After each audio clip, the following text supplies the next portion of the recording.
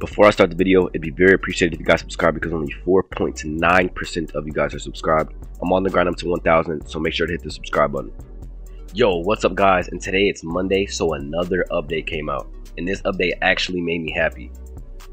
A lot of things happened. A new lightning mantra, a new shrine, Stormbreaker nerf, Light's Funnel Toll not being able to be enchanted. But what I want to focus on in this video is the new lightning mantra. Just check this clip out.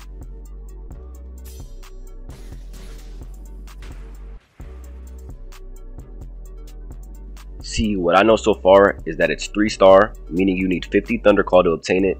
It's an attack mantra, and it may be auto block break. The reason I say it might be auto block break is because after the M1 block break, if you listen and look closely, you can hear and see another block break go off once the mantra hits. Since we're talking about Thunder Call, Stormblades also got a huge nerf where it's bigger, so it won't really hit your opponent, like this clip.